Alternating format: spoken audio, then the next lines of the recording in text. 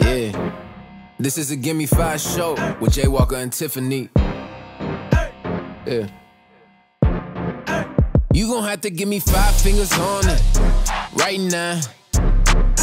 Wait until they see the strength and hear the win. This Black College Live, I'ma need 5 on it. If they put overtime on it, lights out.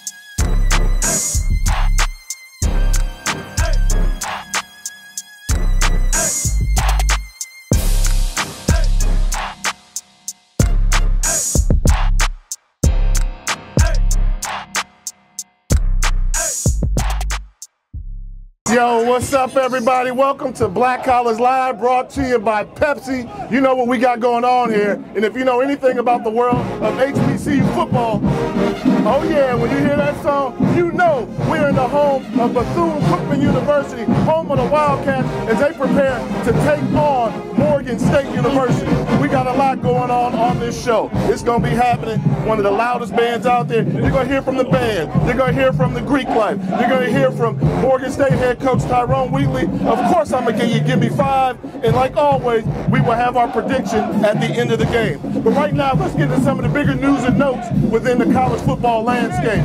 We talk about college football, what's going on. The biggest news so far this year has been obviously Howard University quarterback Kalen Newton deciding that he was going to enter into the transfer portal.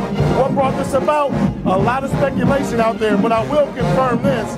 Kalen Newton loved being a Howard University student, and it's not a done deal. Kalen could very well stay in Howard University, but he joins the likes of Chauncey Caldwell, who also left his program in North Carolina Central. And speaking as a Howard alum, Kalen's done nothing but great things for Howard University. We wish him nothing but success, and oh yeah, we do hope we keep him. But let's talk about the big games we got going on this weekend. We're going to talk about the game we got going on later on, but there's a number of key matchups that we got to talk about taking place throughout the HBCU landscape. Texas Southern versus Alabama A&M. Alabama A&M, who are they? Are they that team that can score 52 points and win, or are they that team that plays down and got upset by Arkansas Pine Bluff? Grambling versus Jackson State University. I think Grambling and Jackson State have been the 2 most disappointing teams so far this HBCU football season. That being the case, somebody's got to win. Grambling's pretty much an uphill battle for the rest of the year, while Jackson State can still control their own destiny, but they need to get it going down there in Jackson, Mississippi. Upset alert. I think North Carolina A&T is being placed on upset alert as they take on a very talented Norfolk State football team. Latrell Scott, we know they can score some points, but do they have enough defense to keep off the Aggies? In Delaware State versus South Carolina State, I think South Carolina State just wants to see if they can put more points on Delaware State than North Carolina A&T did. But we'll see how that plays out. But the big game that we're going to be taking a look at besides this one here, Alcorn State versus Alabama State. Alabama State, who are they? Are they that team that almost beat University of Alabama Birmingham? But they've got 2 fantastic victories to start the season, and they beat longtime rival Tuskegee University and followed that up with an impressive victory over Grambling State University. They've got plenty of talent on the roster. They just have to put it all together and see who's going to show up.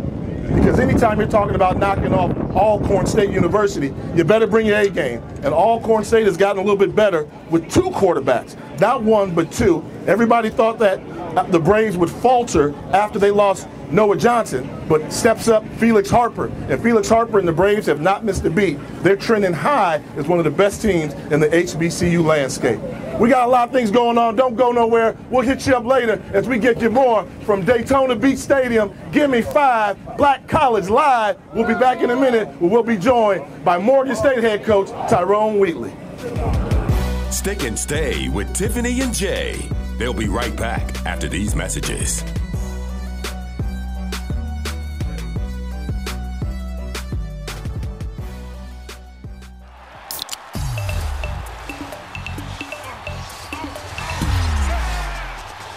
Everybody clap your hands.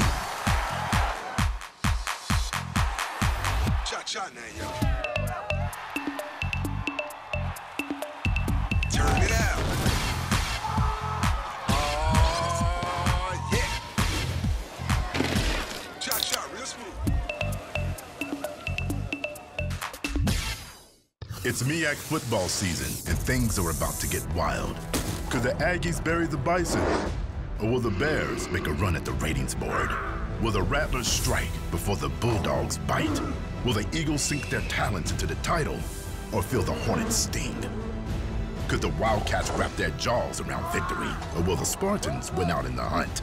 It's the road to the 2019 Celebration Bowl. May the wildest team win. What's up, everybody? Welcome back to Daytona Beach, home of the Bethune Cookman Wildcats. And joining me down on the set is their Director of Athletics here at Bethune Cookman University, Lynn Thompson. So, Lynn, here's what we got to do. All right, you know, I got a little weekly segment I do all the time, right? Yeah, I know about it. You know what we call it? It's called Jay's Give Me Five. So remember that. Jay's Give Me Five. So let's go right into Jay's Give Me Five, and I'm going to let you judge it, all right? Okay. How about, Wildcat fans, how about the 5 greatest players in the history of Bethune Cookman football?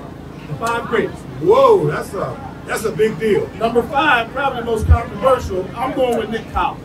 Fantastic career here for the Wildcats. Went on and made you all proud in the NFL. 10-year NFL veteran, a member of the Green Bay Packers Hall of Fame. He's also my classmate. Okay. Alvin White. Little Shine White. Before he was a football coach, he was a heck of a football player down here as well. Did so much for the university. I've got Alvin White coming in at number 4. Number 3, I'm a quarterback. Quarterbacks win football games for you. The winningest quarterback in the history of Bethune Cookman University is Alan Suber. That's it. He had running that wide bone. He did some great things there, so I got to go with Alan Suber there. Number 2, NFL Hall of Famer you guys got, Larry Little. Also remember that Dolphins undefeated team. People don't realize he played his collegiate football here at Bethune Cookman University. Number 1, Rasheed Mathis.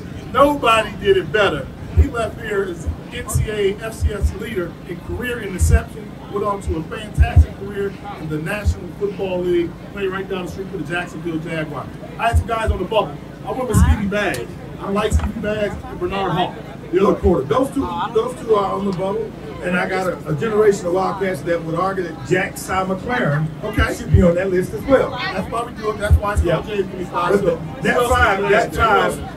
I mean, there's a ton of Wildcats out there that would certainly make that list, but I can't argue those 5 there. You know, the order. Larry Little is by far the greatest student athlete ever come out of Bethune Cookman University. So we got an argument there. But Rasheed Mathis, I mean, those 5, I have no argument about. I got you, man. Well, thank you so much for all the hospitality you've been showing us here. It's James Give Me 5 on Black College Live, coming to you from Daytona Beach. Stick and stay with Tiffany and Jay. They'll be right back after these messages.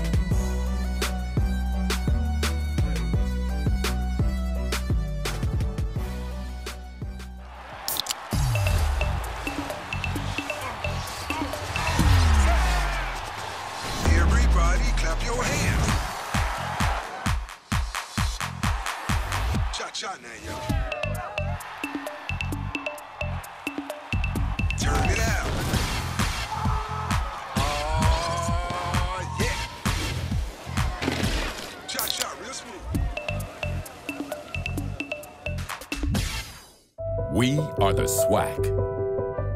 Our heritage lifts us to great heights because my history is forged by trailblazers. That motivates me today to focus on my future. We are the SWAC. We are the new trailblazers. And this is my heritage. Hold on, Wildcat. I need to hear something from y'all, Wildcat. Make some noise. Joining me now on the set is Bethune Cookman football coach, Terry Sims. Coach Sims, you're getting ready to have a home game here, getting your MEAC play going for your home opener MEAC play. What's your message to the team and to the Wildcat fans? Well, we just want to put on a great show for our fans. Our fans deserve that. I think we have the greatest fans in the MEAC, greatest fans in the state of Florida. They're always behind us. They're always following. So my message to the guys was we just have to come out and give our fans a great show today. Impressive victory last week on the road, knocking off Howard University. Yeah. Howard University. But that was a good win for you all. But you guys are starting to play at your best potential. We're starting to see Akibis Williams, your quarterback, really starting to emerge. He is. You know, coming back from injury, I think he did the right things early on in his injury, he worked on his mental game. He worked on his mechanics, the things that he could work on, and now he's stepping right back in the saddle. Football team. Give me a guy who stepped up this season that you didn't know what to expect when the season started, but it's kind of emerged as one of those go-to guys for you. I think if anyone looks at Isaac Washington, he's a guy that we always knew had a lot of potential. Isaac did a lot of good things for us last year, but now, coming on this year, he has done a great job with our run game, with running the ball, catching the ball out of the backfield, and even blocking.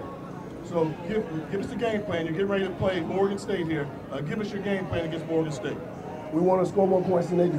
That's too simple an answer. How you going to score more points? I want to hear that. How you going to score more points? Hey, listen, we're going to take what they give us, and Akivas has done a great job the last couple of weeks of doing just that. He's going to take what the defense gives us, and our defense has to come out. And number one, you want to stop their run game, make them one-dimensional, then we can allow our guys to do what they do best, which is rush the quarterback. I want to say what? We're having a good time down here. I'm not going to hold you too much. Dr. Craig, come on. Dr. Craig, you're not going to be, the president of Bethune Cookman University is joining us here on the set. Anytime presidents show up on Black College Live, we're going to give you some FaceTime. You got a couple words you want to say? I appreciate that. I appreciate that. Excited to be here, excited about BCU football, excited about the university. In many ways, this represents the best of what we do, the strength, the perseverance, the heart, the tenacity of these kids, the excellence of the coaching staff. This is what we do. So I'm excited about today.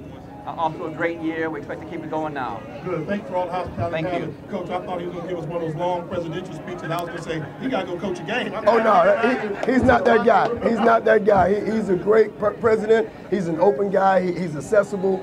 You can't have a president, I think, that is so accessible and allow you to do the things that you do and do it the way you want to do it. So I just thank God to have an athletic director and a president like those two guys. Gotcha. We got a whole lot going on, and we got more coming up, and we can bring you more of Black College Live. You've heard me talk about them all year.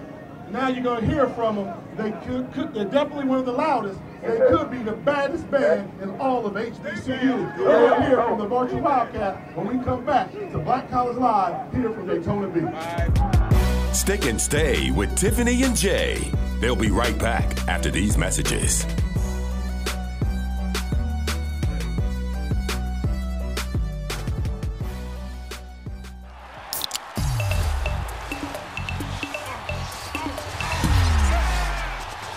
Everybody clap your hands. Cha-cha now, y'all. Turn it out. Oh, yeah. Cha-cha, real smooth. This December 21st, the best in HBCU football will collide in Atlanta at the Celebration Bowl. MEAC versus SWAC. Champion versus champion. Only one team will rise above the rest and claim the coveted Celebration Bowl trophy. Come join the celebration at Mercedes-Benz Stadium this December. For more information, visit thecelebrationbowl.com. Welcome back to Black College Live, presented to you by Pepsi. As promised, here are the marching Wildcats of Bethune-Cookman University, joined by a little bit of 14K.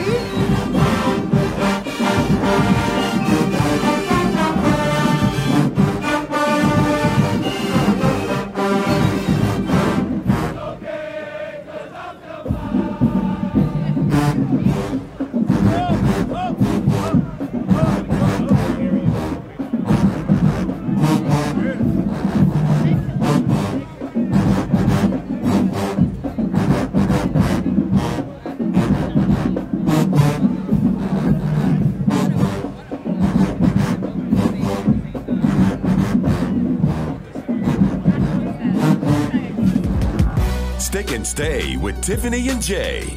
They'll be right back after these messages.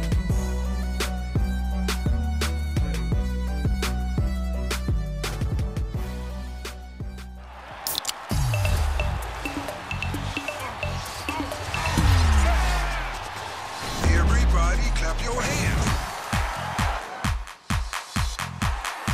Cha-cha now, y'all.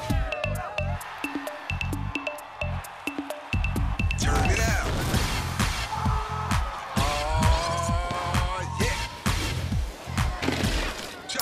real smooth. This December 21st, the best in HBCU football will collide in Atlanta at the Celebration Bowl. MEAC versus SWAC. Champion versus champion. Only one team will rise above the rest and claim the coveted Celebration Bowl trophy. Come join the celebration at Mercedes-Benz Stadium this December. For more information, visit thecelebrationbowl.com.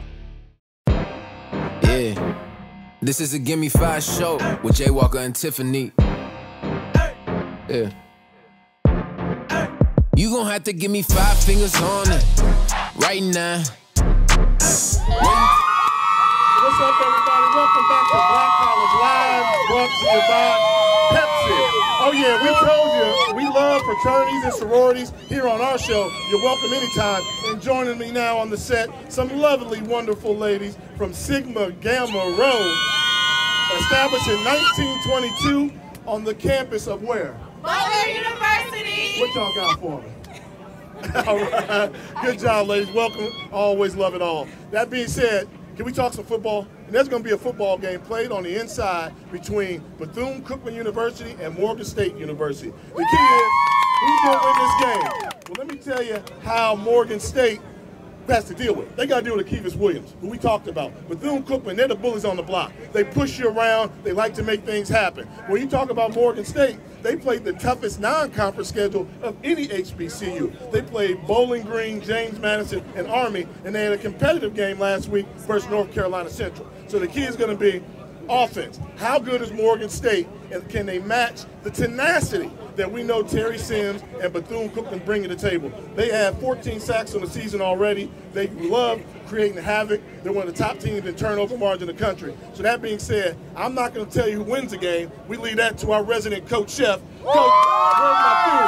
No, where's my food? Where is my food? Bringing up the best I gotta have my food. Okay. So now that I've got the food, Coach, I gave you the stats about Morgan State. We all know they're 0-4 and Bethune-Cookman. Who is going to this football game? BCC. Oh, he's going with the Wildcat. Bethune-Cookman College. BCC. Hey, Yes, sir. can I get a little dunk? Wildcats. Dunk. Let's go. Dunk. Wildcats. Let's go, Wildcats. All right. Hey, we've had fun here. We'll check you out next week right here by Black College Live.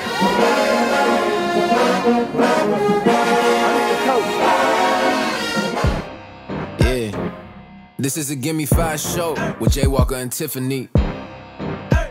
Yeah. You gon' have to give me 5 fingers on it right now. Wait until they see the strength and hear the win. It's Black College Live, I'ma need 5 on it.